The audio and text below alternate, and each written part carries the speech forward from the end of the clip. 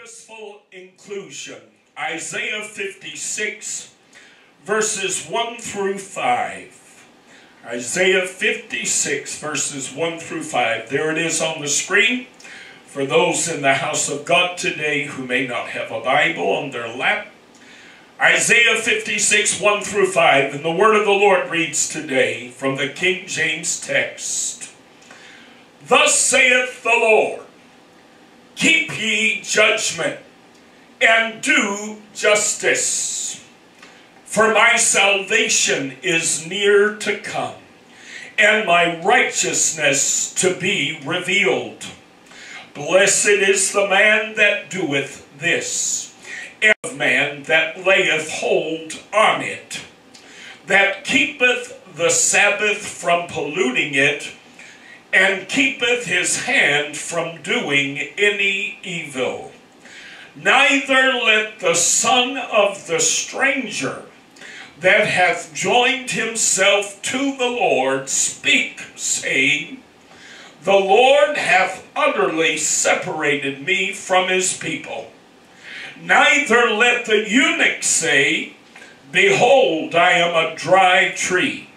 For thus saith the Lord unto the eunuchs that keep my Sabbaths, and choose the things that please me, and take hold of my covenant. Even unto them will I give in mine house, and within my walls a place, and a name better than of sons and of daughters.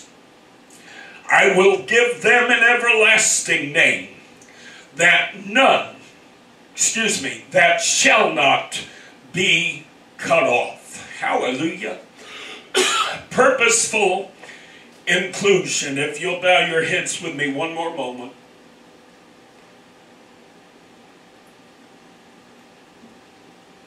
Father, we love you today, God, so very much.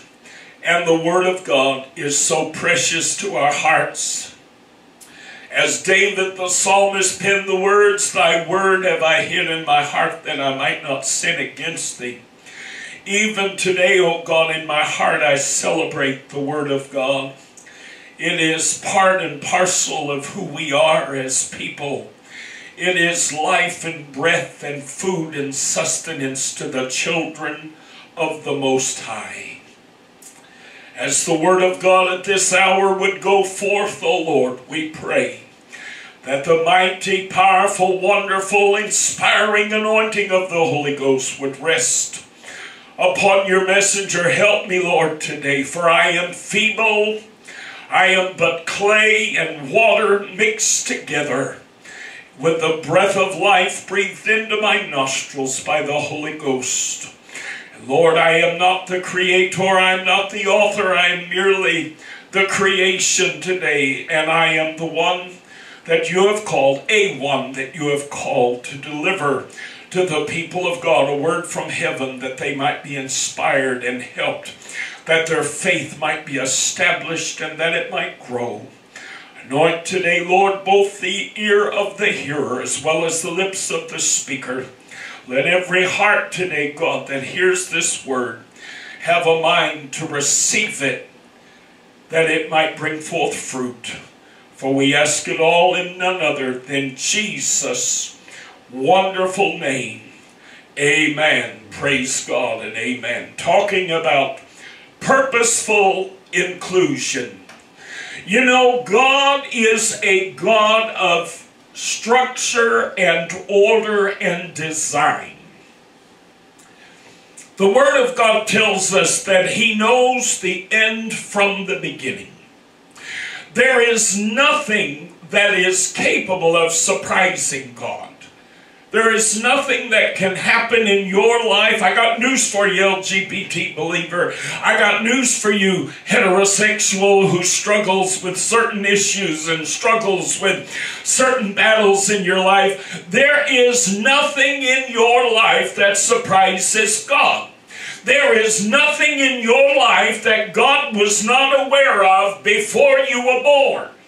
Your being part of the LGBT community today did not come as a surprise to God. As Troy Perry, founder of MCC, said in the title of a book he wrote many years ago, God knows I'm gay. Amen. God knows my situation. He knows everything there is to know about me. And the Word of God promises us through the Old Testament prophet that when God is about to do something, when the Lord is going to do something, He said, I'm about to do a new thing. He said, but before I do it, I tell you of it. Hallelujah. Part of the way that we know that God has done or is doing something is through the fact that God will inform us in advance of what He's doing. You see, this way the church is never caught by surprise. We know what God is doing. We've had prophetic words come forth in this congregation in recent months, and the Spirit of the Lord has spoken to us and told us that the abomination that is in the White House right now is no surprise to Him. It is of no, it's not something He is not aware of. He said, but I am using this situation to tear the mask of idolatry and to tear the mask of hypocrisy off of many in the church today. There is a purpose that God has in the man who occupies the White House today. It is not the purpose that the evangelicals and the fundamentalists would try to convince us that the purpose is. No, that's not the purpose that they tell us it is. But God does have a purpose, amen. And He has informed this church and this body and those who participate in our church services. He has informed us of His purpose and what He is doing. And He's convinced us and He's urged us to trust Him and to believe Him and to know that He is doing something good and positive. For the Word of God promises all things work together for our good, to them that love God, to those who are the called according to His purpose. Amen. Yes. God is not surprised. In the book of Isaiah, chapter 56, the first 5 verses, God speaks to a couple of people within the faith, the Jewish faith. He speaks, number one, to those, he said, the son of the stranger who has attached himself to the Lord. You might say, well, what does that mean? That means a non-Jew who has married into the faith, and in so doing has converted and become part of the Jewish faith and part of the Jewish community. And he says, I don't want you to feel like you're not part of the family. You're not part of the full body. And you're not part of the full congregation. He said, no, I'm not going to have that. You see, God was giving us a foretelling of the bringing in of the Gentiles to the faith. Amen. He was already giving us a little insight into the fact that one day, hallelujah, many who are not born into the Jewish family, the Jewish community, the Jewish identity, the Jewish nationality, the Jewish religion, that one day they would in fact become part of Abraham's seed and heirs to the promise. And the Apostle Paul tells us that today even the Gentile believer is an heir to the promise. Hallelujah. We are today part of the spiritual house of Israel. And this Isaiah 56 verses 1 through 5 is a foretelling of this. He says, keep my judgment and do justice, for my salvation is near to come, and my righteousness to be revealed. It says, when my salvation comes and my righteousness is revealed, there will be no strangers. Hallelujah. You'll all be part of one singular family. Then he goes on to say as well in verse number 3,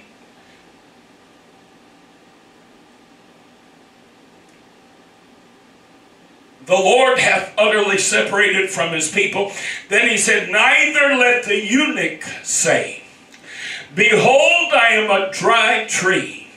For thus saith the Lord unto the eunuchs that keep my Sabbaths, and choose the things that please me, and take hold of my covenant.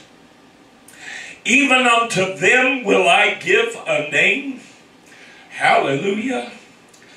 Will I give in mine house and within my walls a place and a name better, hallelujah, than of sons and of daughters.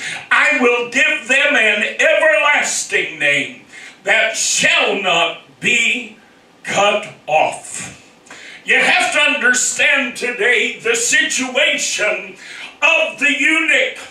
According to the law of Moses in Exodus 31, 12 through 15.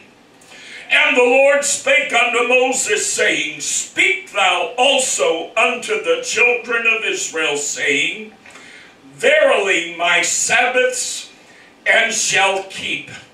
For it is a sign between me and you throughout your generations, that ye may know that I am the Lord that doth sanctify you. Ye shall keep the Sabbath therefore, for it is holy unto you.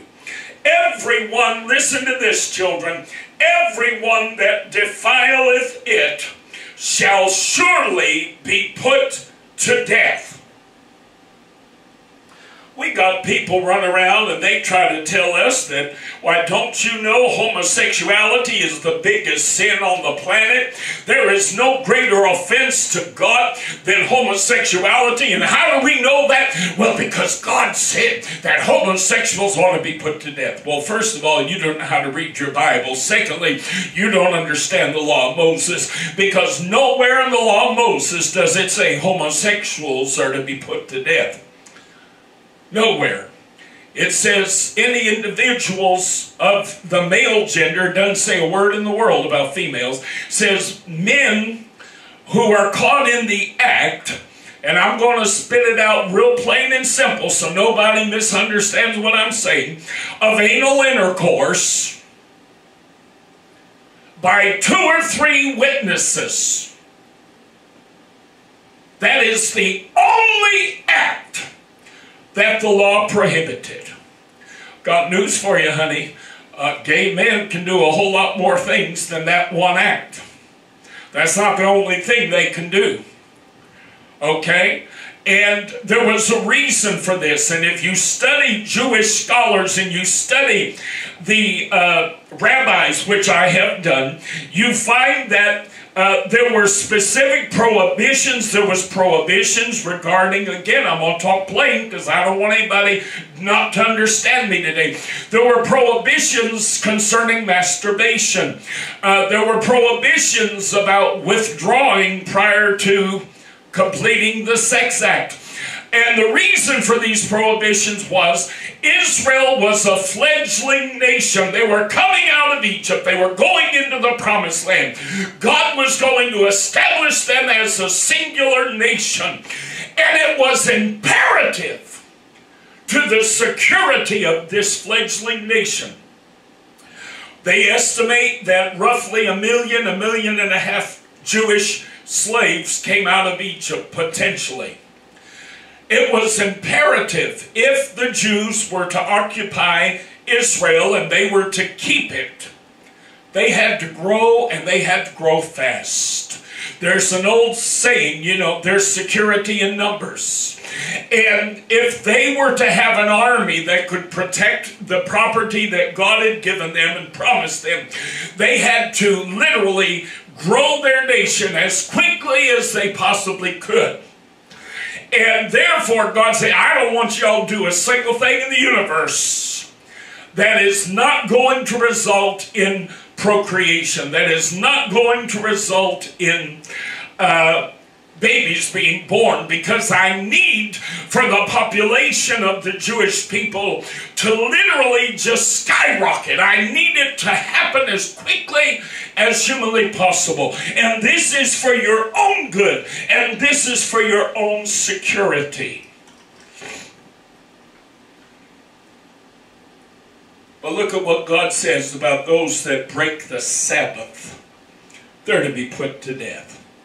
So you know what? Your argument that people who do this or people who do that or people who are this or people who are that, that the Bible said they're an abomination and therefore they ought to be put to death, and that should tell you right there that it's the biggest sin in the world. That argument is stupid. It is ignorant. And you only make yourself out to be the biggest fool on the planet when you use it.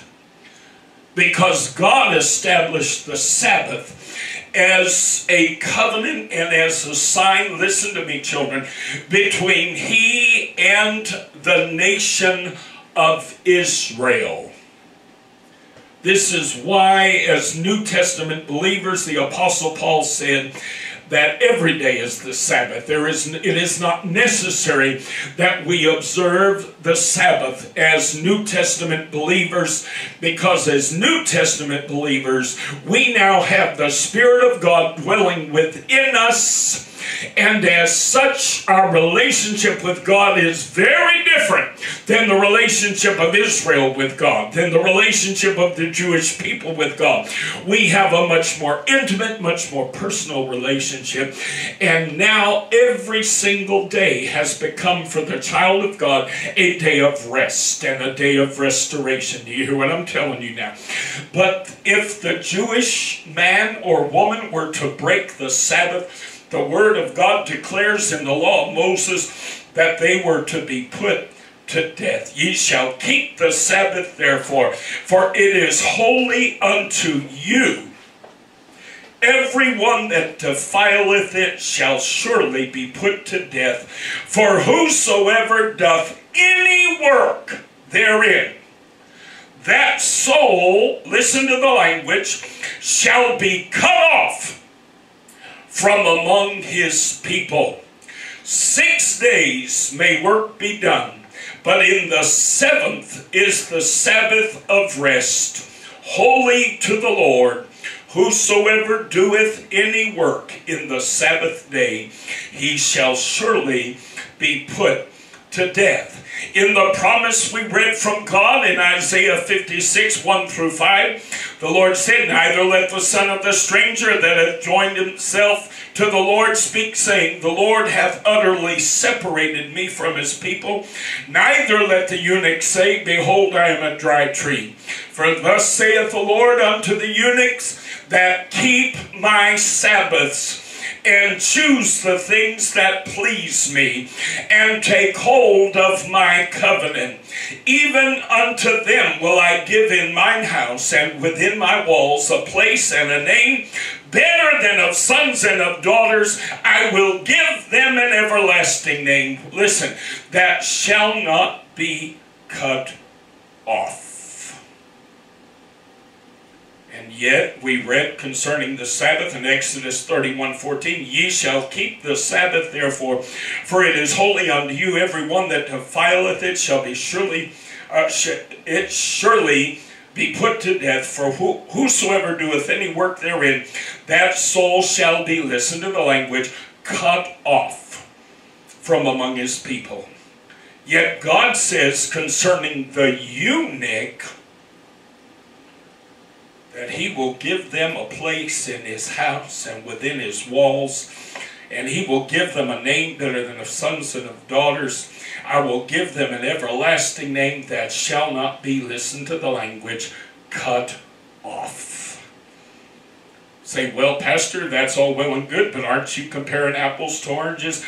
No, because listen to what the Word of God said concerning the eunuch in Deuteronomy 23:1. Again, this is the law of Moses. He that is wounded in the stones, meaning the testicles. I know some of y'all are just so, dainty that my using plain language may be offensive, but folks, we're at a time right now where people need to be told things plain and simple so nobody can walk away not understanding exactly what the Word of God is saying. He that is wounded in the stones, the testicles, or hath his privy member cut off, shall not enter into the congregation of the Lord. So according to the law of Moses, a eunuch, a man who had been castrated. Let me read to you from a Jewish source what eunuch refers to. It refers to the act of castration, the removal of testes or ovaries. In the Hebrew Bible, the term saris, commonly rendered eunuch, occurs more than 40 times. As a rule, the saris designated a court official who occasionally even reached the high rank of military commander, as in 2 Kings 25:19. Sarism were found serving at the courts of Egypt in Genesis 37 and verse 36, Ethiopia in Jeremiah 38 and verse 7, Persia in Esther 1 and verse 10, and even in Israel, 2 Kings 9 verse 32. Since in at least one known case, Pharaoh's eunuch Potiphar, the saris was married. It is in Genesis 39:7. It is doubtful whether the term always or usually refers specifically to a eunuch rather than to a palace official in general. Whatever the exact designation of the term, listen, Judaism has always forbidden all forms of castration. Alone among the nations of antiquity, the Hebrews imposed a religious prohibition on the emasculation of men and even animals. A prohibition not found in the teachings of Buddha, Confucius, Christ, or Muhammad. The Bible directly refers to the ban on castration by excluding castrated animals from serving as sacrifices on the altar, Leviticus 22:24. A descendant of Aaron, quote, who hath his stones crushed, end quote, from the priestly service, Leviticus 21 and verse 20. And a man that is crushed or maimed in his privy parts from entering into the assembly of the Lord, Deuteronomy 23 and 2. Meaning that that person is forbidden from marrying within the Jewish community. So an individual then that is castrated is in a very difficult place because, number one, castration does not mean that the entire male organ has been removed. That is one common misconception that many people seem to have. They think that a eunuch had his entire, male organ removed. That's not what it means. It means that like an animal, they have been castrated, meaning that the testicles have been removed, which in turn means that that individual is now no longer capable of producing offspring. They are capable of sexual acts. They are most certainly capable of engaging in sexual practice. However, they are not capable of creating a child and reproducing. What did I say a few moments ago? The law of Moses can ban many things, and the whole purpose of it was that the nation of Israel needed to grow. They needed to multiply as quickly as they possibly could. But a castrated man could not join himself to the congregation. He could not become part of the Jewish community. He could not marry into the Jewish nationality or the Jewish faith. And he certainly could not serve as a priest before the Lord. Even a castrated animal could not serve before God as a sacrifice. Well, I've got a little news for you about castration. Number one, it is irreversible. This mentality that in order for you to be saved, you've got to fix everything in your life that certain people claim is broken is asinine. Because God promised in our primary text today, Isaiah 56 verses 1 through 5, God promised that He was going to make a place for even the eunuch. Hallelujah. Even those, booby, whose body had been altered, and that alteration would never change. Hallelujah. It would never be reversible. You'd never be able to fix it. You can still come into the family, God said. The day is coming when my salvation is revealed, when you will still be able to become a full and complete and eternal part of the family of God, even though you have been irreparably altered. Oh, hallelujah. Got news for you today, LGBT believer. God understands your situation, and He understands whether or not that situation can be changed or altered. And I got news for you. Just because Franklin Graham thinks it can, just because Jimmy Swaggart thinks it can, or just because Rod Parsley says that it can, how many people have gone through the torments of ex-gay programming and ex-gay camps and ex-gay pray the gay away, only to wind up leaders in those movements to later, years later, come out and say, I've been living a lie. I've never changed this. People who go through these programs come out and they say, oh, I still have desires. I still feel a certain way. But they learn simply to suppress. Nothing has changed. If I might say so, they're still castrated. They still don't have testicles. They still don't have what is necessary in order to naturally do the act of procreation. They still don't have it within them. But God has never said that in order for the eunuch to come in, I will heal the eunuch. Do you hear what I'm telling you now? He never said, in order for the eunuch to come in, I will prepare the eunuch. In order for the eunuch to come in, I'm going to restore to him his testicles. Am I telling the truth today? My God, have mercy. In Matthew chapter 19, verses 11 and 12, the Lord Jesus Christ said, but He said unto them, all men cannot receive this saying, save they to whom it is given. For there are some eunuchs which were so born from their mother's womb. And there are some eunuchs which were made eunuchs of men, and there be eunuchs which have made themselves eunuchs for the kingdom of heaven's sake. He that is able to receive it, let him receive it. What is a eunuch? A eunuch is someone who has been permanently altered, so that they are not capable of engaging in sexual conduct which will result in procreation.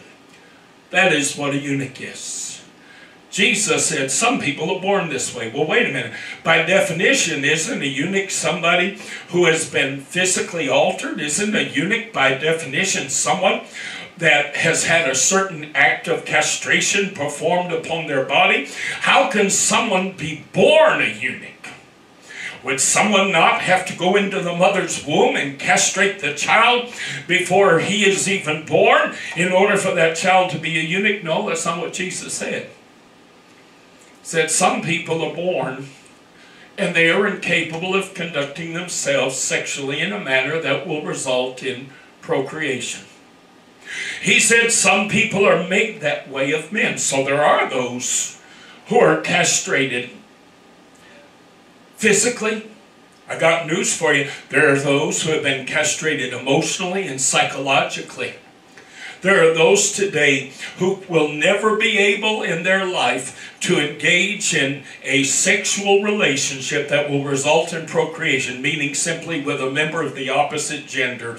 Why? Because they've been molested by their dad. They've been molested by a beloved family member, someone they trusted. They have been taken advantage of by a neighbor or someone in the community. Or they have been so psychologically tortured and tormented by someone in their youth that their wiring, as it were, has been rewired. And I got news for you. Nowhere does God say for this person to make the kingdom of heaven, they've got to be rewired. In order for this person to make heaven, they've got to have their testicles miraculously restored. In order to make heaven, their castration somehow or another has to be reversed. That is not what the Word of God promises. In our primary text today, Isaiah 56, 1 through 5, God says, I have a promise for the eunuch. I have a promise today for those. When the day of salvation comes, the eunuch will have a place in my kingdom. They will have a place in my courts. Hallelujah. That day of promise was realized in the 8th chapter of the book of Acts, verses 26 through 38. We see redemption come. We see salvation come, as God has promised in Isaiah 56 to the eunuch. The word of the Lord reads, And the angel of the Lord spake unto Philip, saying, Arise and go toward the south unto the way that goeth down from Jerusalem to Gaza, which is desert. And he arose and went, and behold, a man of Ethiopia, an eunuch of great authority under Candace, queen of the Ethiopians, who had the charge of all her treasure, and had come to Jerusalem for to worship, was returning and sitting in his chariot, read Isaiah the prophet, Isaiah, mind you. Then the Spirit of the Lord said unto Philip, Go near and join thyself to this chariot. And Philip ran thither to him, and heard him read the prophet Isaiah, and said, Understandest thou what thou readest? And he said, How can I, except some man should guide me? And he desired Philip that he would come up and sit with him. The place of the scripture which he read was this: He was led as a sheep to the slaughter, and like a lamb dumb before his shearers, so opened he not his mouth. In his humiliation his judgment was taken away. And who shall declare his generation?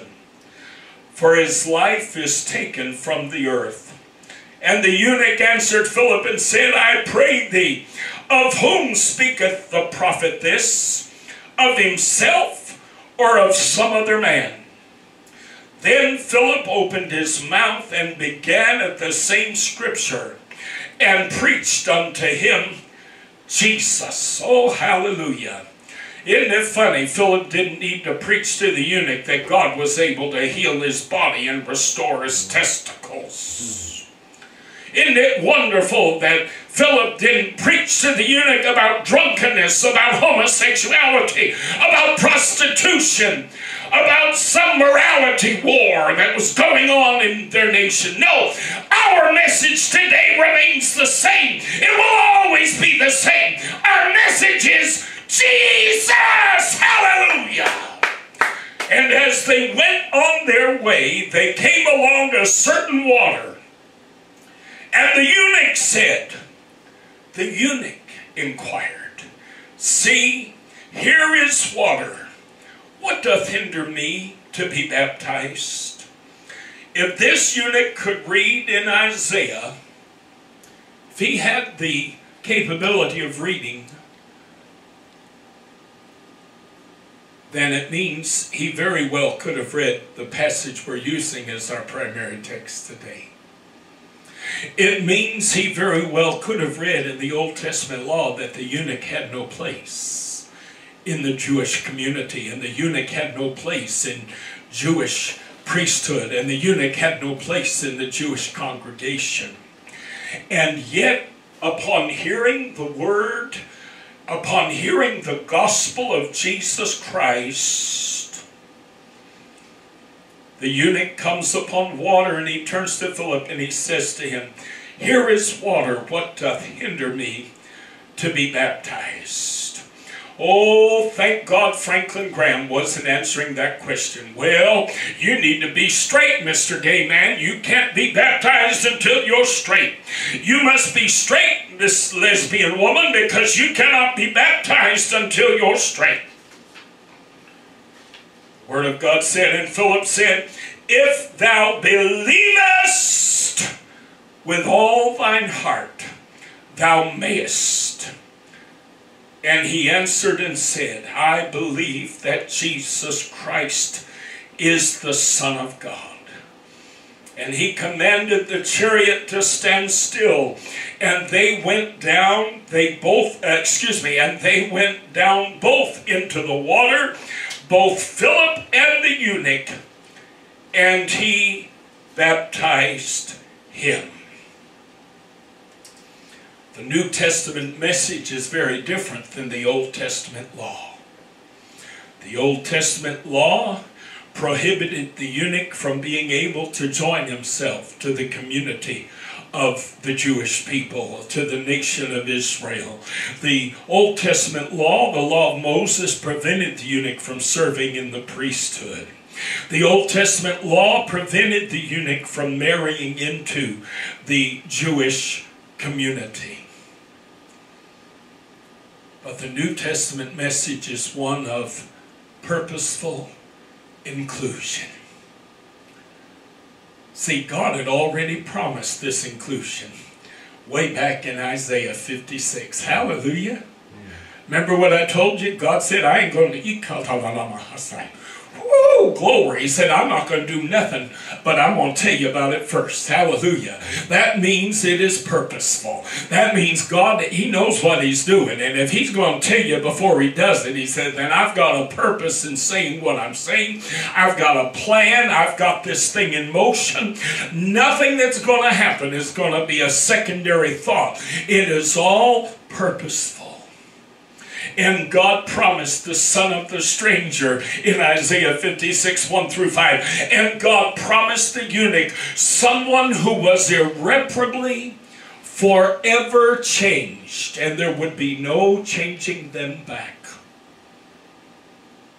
And God promised them a place. He said, not only am I going to give you a place in my court, not only am I going to, what is he saying? He's saying, not only am I going to allow you to be a member of the community, but not only am I going to allow you to serve in my court. What does the Word of God say? He's made us what? Kings and what? Priests. Oh, don't you know today a eunuch could not be a priest in the Old Testament. But I got news for you, children. A eunuch can be a priest in the New Testament. Hallelujah to God. There are people out there today, they get ticked off and they get upset because this old gay boy has the nerve to preach the gospel of Jesus Christ and to preach the Word of God. Because a eunuch can be a priest in the New Testament. Hallelujah to God. We're not under the same rule. We're not under the same law. And furthermore, God promised that in the day of his salvation, things were going to change for the stranger. Things were going to change for the son of the stranger. Things were going to change for the eunuch. Hallelujah. Oh, there is nothing that could ever change the fact, listen to me now, children, there is nothing that could ever change the fact that the son of a stranger, meaning an immigrant, someone who was not born Jewish, there is nothing that could ever make them born Jewish. But Jesus said, listen now, to Nicodemus, he said, except a man be born again. A spiritual operation. Except a man be born again. So you see, spiritually we are born again, and when we are born again into the family of God, we become an heir to the promise of God. We become heirs to Abraham. Hallelujah. We become Jewish by reason of the new birth experience. We become a Jew by reason of the new birth experience. But the eunuch, there is no changing the eunuch. Philip didn't baptize the eunuch and all of a sudden he'd come out of the water with his body parts restored. He didn't come out of the water suddenly healed and able to produce children and have sexual relations with a member of the opposite sex. No, he went down a eunuch, he came up a eunuch. But he asked Philip, the preacher of the gospel, the question, having heard the message of Christ, what doth hinder me to be baptized? And the answer is simply this, nothing. That's right. Nothing, if you can believe. Nothing, if you believe. And the eunuch said, I believe that Jesus Christ is the Son of God. Oh, I want to tell you today, listen to me. I want to repeat Isaiah 56 verses 4 and 5. For thus saith the Lord unto the eunuchs that keep my Sabbaths and choose the things that please me and take hold of my covenant. LGBT believer today, and anybody who watches this ministry regularly knows, I do not preach messages on LGBT themes all the time. That is not something I always do, but this is what God laid on my heart for today. Listen to me, children. If you have the faith to lay hold of His covenant, don't try to lay hold of the Old Testament covenant, because the Old Testament covenant excludes you. Lay hold of the New Testament, the New Covenant. Hallelujah. Jesus said during the Last Supper, this is the New Covenant. This is the covenant in my blood. Hallelujah. If you can lay hold of the covenant, you can possess the promise that God made in Isaiah 56, 1 through 5. Glory to the Lamb of God. God has purposefully provided for inclusion.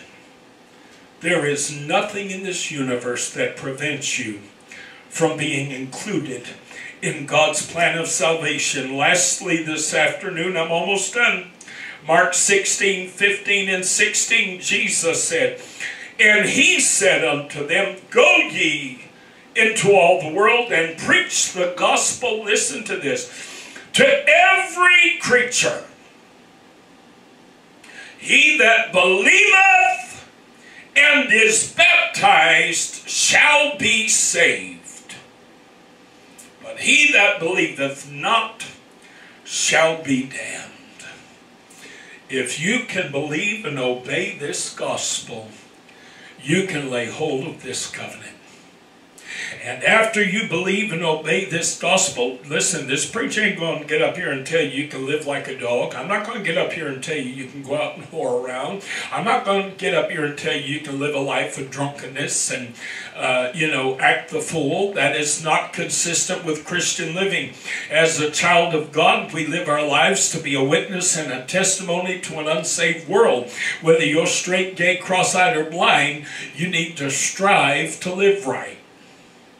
You're not striving to live right in order to make heaven. You're striving to live right in order to be a profitable servant. There's a difference. Because you can't earn heaven. For by grace are ye saved through faith, and that not of yourselves. It is the gift of God, not of works, not of your own efforts, not of following rules, not of obeying the law. Not of works, lest any man should boast. You can do nothing today to earn salvation. but we do live a life of holiness and godliness and righteousness. Righteousness meaning we try to do the right things. Amen? We purposely put our hand to good rather than to evil. If we know that it is an evil thing to hurt someone or to visit pain upon someone or to kill someone or to commit adultery and to invade upon another person's marital relationship, then we don't do those things because we don't put our hand to evil deeds. Am I telling the truth now? Oh, preacher, I can't believe you're an LGBT affirming preacher and you would say these things so plainly. Well, I'll tell you why. It's because I'm not an LGBT preacher. I'm a preacher of the gospel of Jesus Christ. And the gospel of Jesus Christ just happens to be purposeful inclusion. Amen. It happens to purposely include those who are forever altered, who are forever changed, who will never be able to have their circumstance and their situation reversed. But you know what? That doesn't matter to God, because God says, the ball's in your court. If you can believe this and you can obey this, if you can believe and be baptized, then you have the ability to enter into the family and the kingdom of God. Hallelujah. Oh, aren't you glad today for the message of purposeful inclusion? Amen. Would you stand with me this afternoon? Glory, glory, glory, glory, glory.